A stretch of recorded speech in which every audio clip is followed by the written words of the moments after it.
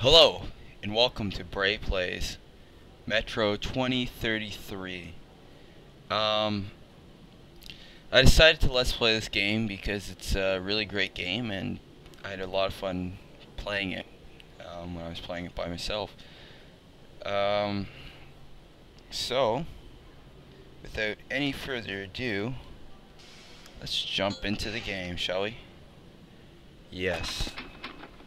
So I think we're gonna do it on normal because I'm not MLG or anything, and I don't want to make it too boring for any of you guys, because if I make it anything other than normal, the only thing you'll be seeing is my death all over and over and over again. So we are trying to avoid that by going to normal. So let's continue here. The tunnel grew colder. Millie and I were close to the surface now. Soon, we'd climb up into the howling wind to fight our way through whatever nightmares were waiting there. My long journey was nearly at the end. But would I have the courage, the will to see it through? I really like how it does that before every level. So it really gets you immersed in the storyline while you're waiting for your game to load. Not knowing whether we were about to save our world. If you're looking for a game that shows you how to do the storyline, or you want to get more to know this game, this isn't. I'm probably gonna be talking like this a lot at times. We'll have to get through the military outpost. Of course, if it's important, then I won't talk. But Something's moving in the next room. Open the gate, I'll come.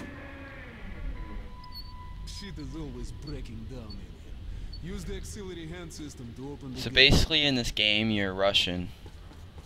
Alright, so check those crates for ammo at the start, you're pretty badass. Ready, Artyom?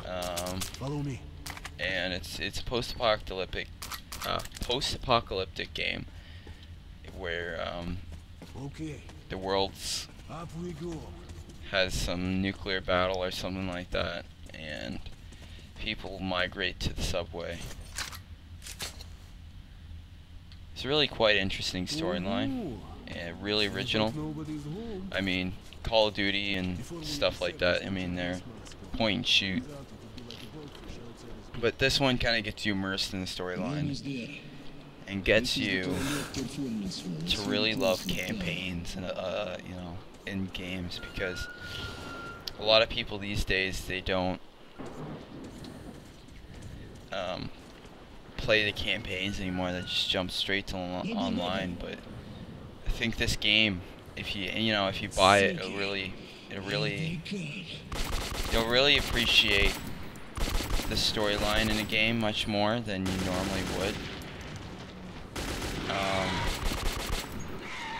I actually got this game because of the Humble Bundle. It was, picked up a bunch of games for $5 because it was charity. And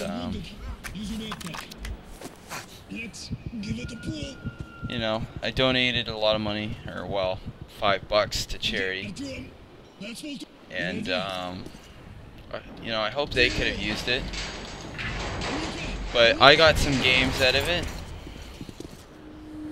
And I think they might have been expecting for more money out of me, but I don't have a lot of money to give away. So, it's almost like the honor system kind of deal. They expect you to pay, you only have to pay, $5 or whatever, but they want you to pay more than that. Just out of generosity.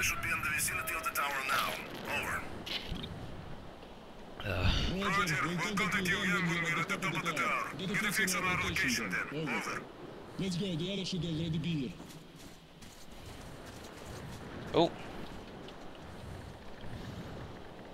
Yeah, my game does that well, only when I start it up. It's kind of annoying. You press shift and it comes up. Oh, there they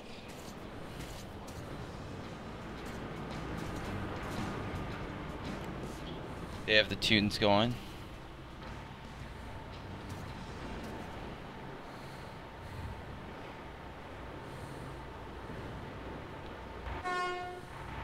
Can't have a apocalyptic wasteland without some music.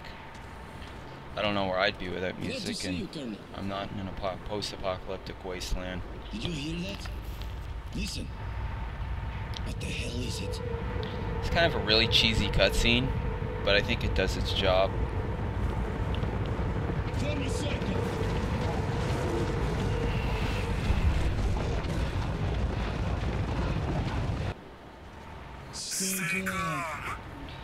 I mean, look at all these cat rat things or whatever they are. Just sort of run by.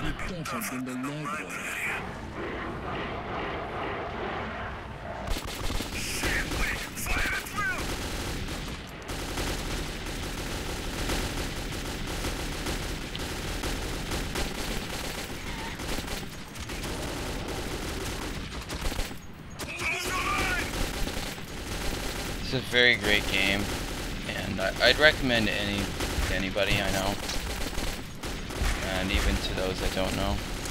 Although it is quite hectic, and there are some parts that absolutely make me jump because there's just some unexpected parts that you don't see coming. And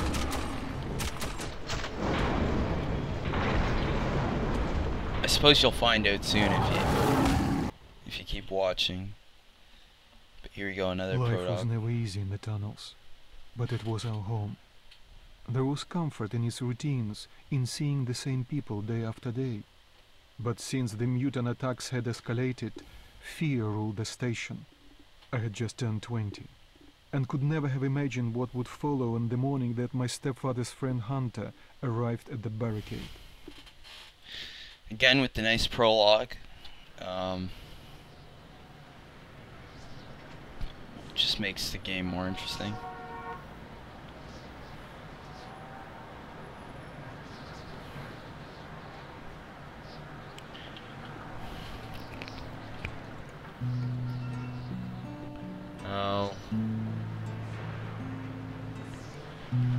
So this is a picture of some clock tower somewhere. I have no idea where. This guy has a bunch of postcards or pictures of the world before the apocalypse. It's probably good that they keep note on what these things look like. Artyom, awake at last, I see. Hunter's on his way in. He should have news from the other stations. Come on. Alright. So you can interact with things. There's a stealth element in this game where you can turn off and on the lights. You can play guitar and turn off and on lights again. Very nice, very nice.